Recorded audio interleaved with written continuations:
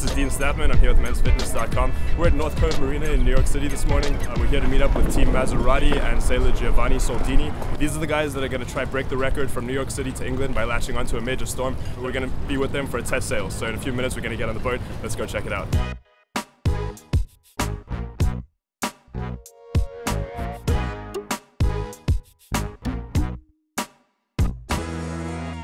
Giovanni, for people who don't know, tell us what are you guys trying to do here? We are trying to beat the North Atlantic record. We need to go in England in 6 days and a half. It's not easy. To know really what will happen in the North Atlantic in 4 or 5 days is really nearly impossible. How much time do you think you can shave off that all record? depends of from the condition.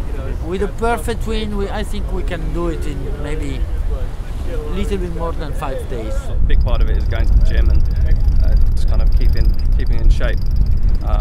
But you know, stamina is the main thing. It's being able to get up in the middle of the night when you're tired and put wet clothes on and go up on deck and grind on the pumps.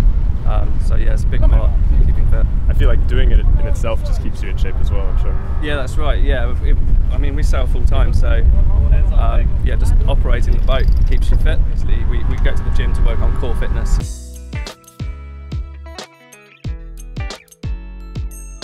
So we just got off the Maserati boat, done hanging out with Giovanni Soldini and his crew. We wish them best of luck and we'll stay tuned to see if they can break that world record from New York to England.